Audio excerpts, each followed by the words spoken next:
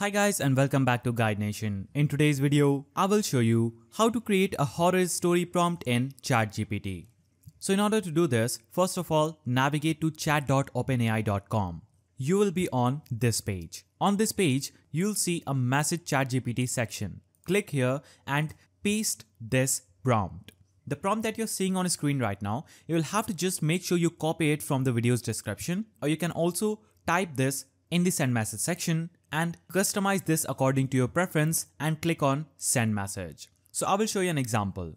It goes like this. Hey ChatGPT, I'm crafting a horror story and I need your help. The setting is, now you'll have to insert your setting here.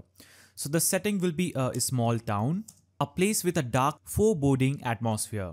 There's a sense of unease that hangs heavy in the air, fueled by whispers of. Here you'll have to insert mysterious occurrences or legends that you can think of for your story.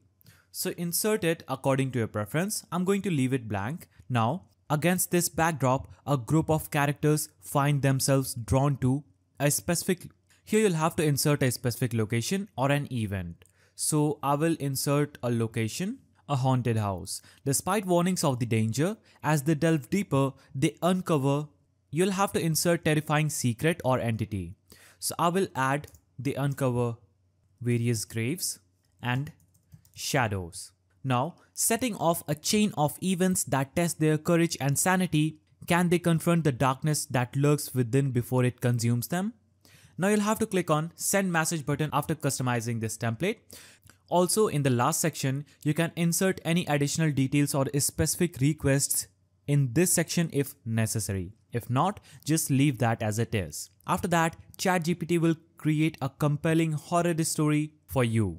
So this is the prompt that you can use to create horror stories in ChatGPT, and that's how you do it. If you found this video helpful, please don't forget to give it a thumbs up, subscribe and hit that notification bell. And I'll see you in the next video.